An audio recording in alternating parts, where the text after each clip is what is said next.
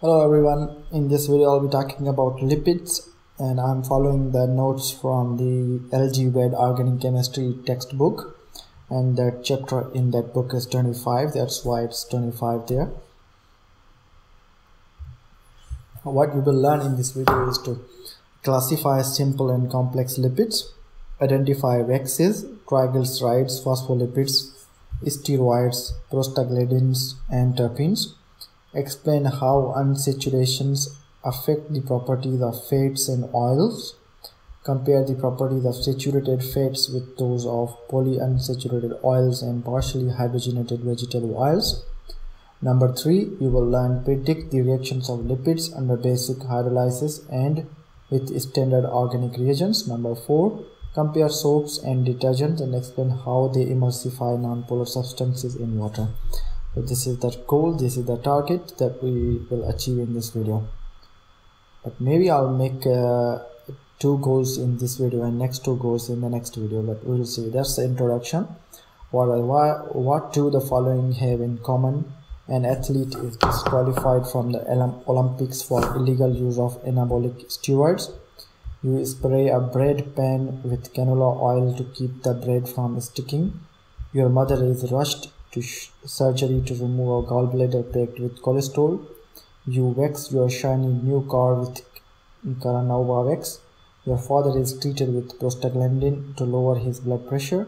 An artist uses turpentine to thin her brush after painting the brilliant autumn colors. What is common in all of these? All these actions involve the use of misuse or manipulation of lipids. Steroids,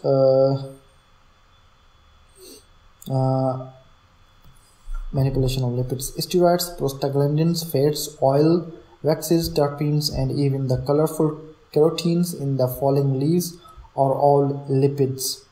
In our study of organic chemistry, we have usually classified compounds according to their functional groups. Lipids, however, are classified by their solubility. Lipids are substances that can be extracted from cells and tissues by nonpolar organic solvents. So lipids are classified based on their solubility, and lipids are extracted from cells and tissues by nonpolar organic solvents such as benzene. Lipids include many types of compounds containing a wide variety of functional groups. You could also easily prepare a solution of lipids by grinding a T-bone stick in a blender and then extracting the puree with chloroform or diethyl ether. The resulting solution of lipids would contain a multitude of compounds, many with complex structures. To facilitate the study of lipids, chemists have divided this large family into 2 major classes: complex lipids and simple lipids. What are complex lipids? Complex lipids are those that are easily hydrolyzed to simpler constituents. Most complex lipids are esters of long-chain carboxylic acids called fatty acids. The 2 major groups of fatty acid esters are waxes and glycerides. Waxes are esters of long-chain alcohols and glycerides are esters of glycerol. So complex lipids have further 2 types, waxes and glycerides, and waxes are long-chain alcohols while glycerides are esters of glycerol. Next we are going to discuss the simple lipids. Simple lipids are those that are not easily hydrolyzed by aqueous acid or base. This term often seems inappropriate because many so-called simple lipids are quite complex molecules. We will consider 3 important groups of simple lipids: steroids, prostaglandins, and terpenes. Figure 25.1 shows some examples of complex and simple lipids. So this is a figure 25.1. Examples of lipids. Complex lipids contain ester functional groups that can be hydrolyzed into acids and alcohols. Simple lipids are not easily hydrolyzed. So examples of complex lipids, these are the esters. As you can see, this is the ester linkage, carbon double bond oxygen, single bond oxygen. This is a tristearinophate and spermacetylcetal palmitate, a wax. So glycerides and waxes are examples of complex lipids, whereas steroids and terpenoids are examples of simple lipids. So this is cholesterol, a steroid, alpha-pinene, a terpene. These are examples of simple lipids. So then we are discussing the waxes. Plant leaves often have a wax coating to prevent excessive loss of water. So waxes are esters of long-chain fatty acids with long-chain alcohols. They occur widely in nature and serve a number of purposes in plants and animals, such as sperm ST, figure 25.1, which was this one, found in the head of the sperm well, probably helps to regulate the animal's buoyancy for deep diving. It may also serve to amplify high frequency sound for locating prey. Beeswax is a mixture of waxes, hydrocarbons and alcohols that bees use to form their honeycomb. Carnauba wax is a mixture of waxes of very high molecular weights. The carnauba plant secretes this waxy material to coat its leaves to prevent excessive loss of water by evaporation. Waxes are also found in the protective coatings of insects, exoskeletons, mammals, fur and birds' feathers. In contrast to these waxes, the paraffin wax used to seal preserves is not a true wax. Rather, it is a mixture of high molecular weight alkanes. A component of beeswax, this is the structure which is present in beeswax, and a component of carnauba wax. For many years, natural waxes were used in making cosmetics, adhesives, varnishes, and waterproofing materials. Synthetic materials have now replaced natural waxes for most of these uses. Now let's see what are triglycerides. And triglycerides are simply fatty acid esters of the triol-glycerol. The most common glycerides are triglycerides, triacyl glycerols, in which all three of the glycerol OH groups have been esterified by fatty acids. For example, triestyrene, figure 25.1, that's the one. This is the triestyrene of fat, is a component of beef fat in which all three OH groups of glycerol are esterified by stearic acid. This is the formula of stearic acid. Most, which contains 16 CH2 units, 1 CH3 and COOH. Most naturally occurring triglycerides are mixed triglycerides containing 2 or 3 different fatty acids. Triglycerides are commonly called fats if they are solid at room temperature and oils if they are liquid at room temperature. Most triglycerides derived from mammals are fats such as beef, tallow or lard. Although these fats are solid at room temperature, the warm body temperature of the living animals keeps them somewhat fluid, allowing for movement. In plants and cold-blooded animals, triglycerides are generally oils such as corn oil, peanut oil or fish oil. A fish requires liquid oils rather than solid fats because it would have difficulty moving of its triglycerides solidified whenever it swam in a cold stream. Fats and oils are commonly used for long-term energy storage in plants and animals. Fat is a more efficient source of long-term energy than carbohydrates because metabolism of a gram of fat releases over twice as much energy as a gram of sugar or starch.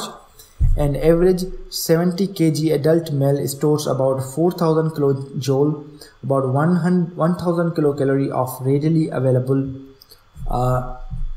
energy as glycogen, or 0.2 kg, and about 6.6 10 power 5 kg about of long-term energy as fat, 15 kilogram, enough to supply his resting metabolic needs for nearly 3 months. The fatty acids of common triglycerides are long, unbranched carboxylic acids with about 12 to 20 carbon atoms. Most fatty acids contain even numbers of carbon atoms because they are derived from 2 carbon acetic acid units. Some of the common fatty acids have saturated carbon chains, while others have 1 or more carbon double bonds. Table 25.1 shows the structure of some common fatty acids. This is the table 25.1, and the structures and melting points of some common fatty acids is given in this table. These are the saturated fatty acids. One is lauric acid, which contains 12 carbons. Another one is myristic acid, which contains 14 carbons. and another one is palmitic acid, which contains 16 carbons. Another is stearic acid, which contains 18 carbons, and another one is arachidic acid, which contains 20 carbons. These are the structure. This one is the structure of lauric acid, which has melting point of 44. This one is the structure of myristic acid, which has melting point 59. Palmitic acid structure, which contains melting point 64. Stearic acid melting point 70, and arachidic acid contains melting point 76. One thing that can be noted from this is the number of carbon chain increases, the melting point also increases. They are called acid because they contain COOH group in all of these compounds. The next class of fatty acids is unsaturated fatty acids. Oleic acid, which contains 18 carbons. There's a double bond there. Linoleic acid, which contains 18 carbons again. Linolenic acid, which contains 18 carbons but 3 double bonds. Oleostearic acid, which contains 18 carbons but 3 double bonds. They are different configuration and different position. Arachidonic acid, which contains 20 carbons but different 4 double bonds. So the difference in these unsaturated fatty acids is due to the double bond. In oleic acid there is 1 double bond and it has melting point of just 4. And linoleic acid contains 2 double bonds having melting point of -5. Linolenic acid, which has 3 double bonds having melting point of -11. Oleostearic acid, which also has 3 double bonds but their configuration E and Z is different than the linolenic one, and that melting point is 49. Arachidonic acid has all cis double bonds, 4 double bonds, but cis configuration they have a melting point of -49. So these are some common examples of fatty acids. Table 25.1 shows that saturated fatty acids have melting points that increase gradually with their molecular weight. The presence of a cis double bond lowers the melting point, however. Notice that the 18 carbon saturated acid, stearic acid, has a melting point of 70 degree, while the 18 carbon with a cis double bond, oleic acid, has a melting point of 4. This lowering of the melting point results from unsaturated acids kink at the position of the double bond. Kinked molecules cannot pack as tightly together in a solid as the uniform zigzag chains of saturated acid. This is stearic acid having melting point of 70 degree. Here is a kink present in oleic acid, which contains double bond. That's why its melting point is 4 degrees centigrade. A second double bond lowers the melting point further. Linoleic acid has melting point of -5 degrees centigrade, and a third double bond lowers it still further. Linolenic acid has melting point of -11. The trans double bonds in oleostearic acid has melting point 49, have a smaller effect on the melting point than the cis double bond of linolenic acid. The geometry of a trans double bond is similar to the zigzag conformation of saturated acid, so it does not kink the chain as much as a cis double bond.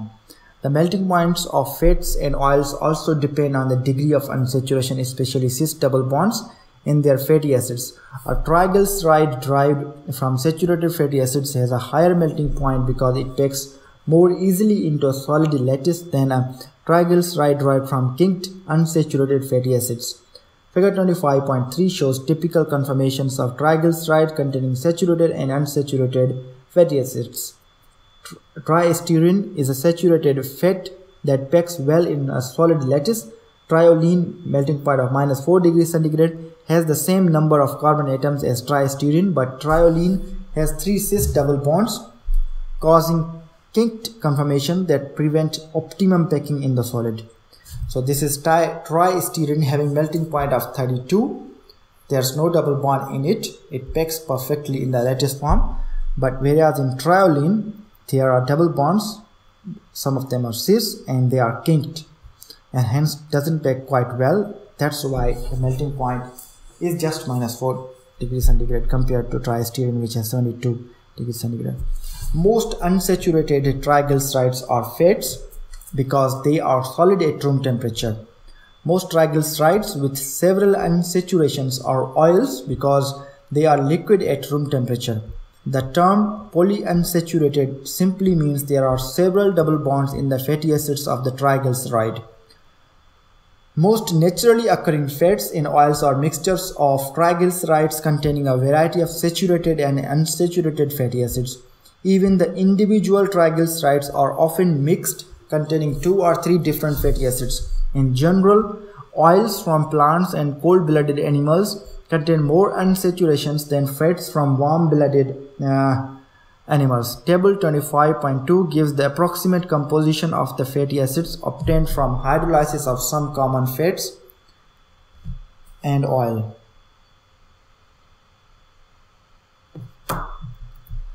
Hydrogenation of triglycerides, trans fats. For many years, lard, a soft white solid obtained by rendering pig fat, was commonly used for cooking and baking. Although vegetable oil could be produced more cheaply and in greater quantities, consumers were unwilling to use vegetable oils because they were accustomed to using white creamy lard.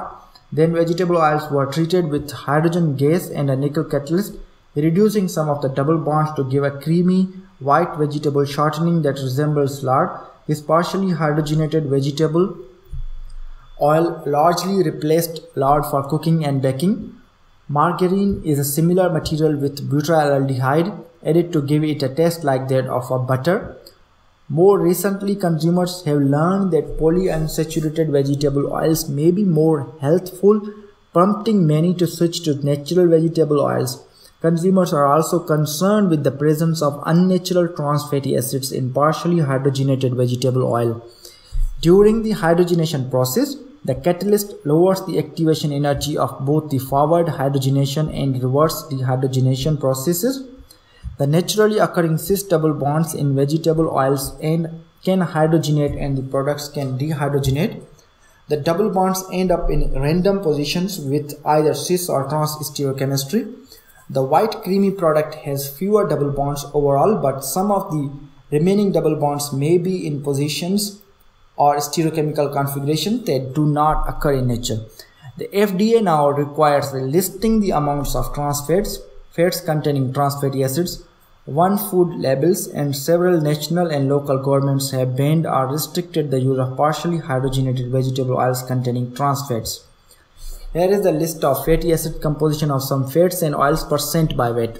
So beef fat has 0 lauric acid, 6 myristic acids, 27 palmitic, 14 stearic, 49 oleic, linoleic 2, linolenic 0. Lard has 0 lauric, 1 myristic, 24 palmitic, 9 stearic, and 47 oleic, and linoleic 10, and linolenic 0. Human fat, lauric 1, myristic 3, palmitic 27, stearic 8, oleic 48, linoleic 10, and linolenic 0.